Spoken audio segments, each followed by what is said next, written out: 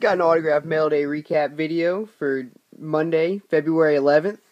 Before I get into today, I have a recap for Saturday's mail. I wasn't able to make a video. Saturday, I had a 3-package mail day, 2 TTMs, 1 purchase, but the purchase was a surprise. First TTM coming back, San Juan, Puerto Rico, signing 1 of 1 in over 2.5 years. Former Yankees star Bernie Williams, signing 1 2002 Topps. Very nice. The next one, come from North Texas, Dallas, signing 2 of 2 in 337 days. Dodgers star Clayton Kershaw, signing 2 4x6 pictures. Very happy to get that back. And the purchase that was a surprise.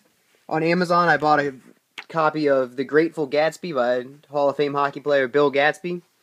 I bought this as an unsigned book because I wanted to send it to him to get him to sign it. But when I opened it up, it was already signed. To Jimmy D, all the best. Bill Gatsby, number 4. Very happy with that. Now on to today. Today I had a 4-package mail day. All 4 TTMs. One's a book success and one's a via venue. First one coming from Dallas, Texas. Signing 1 of 1 in 404 days. Dallas Stars hockey player Brendan Morrow, signing 1. Very nice. The next one coming back in 126 days, signing 1 of 1. And I'm not sure where it's coming from. Probably Denver, Colorado. Broncos wide receiver Eric Decker, signing the 2012 score. Personalizing it to me. The via venue, coming back in 11 days, uncanceled stamps, is British actor Alfie Boe. He's a British musician / actor. He was also the star of Les Miserables 25th anniversary concert. So there he is playing Jean Valjean.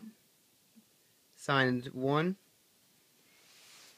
Can you sign this one? He was here in Northern Virginia for a show last week, and I sent him these photos. Very nice. And the book success, coming back in 72 days, coming from Tim Allen. I sent him a copy of his book, I'm Not Really Here.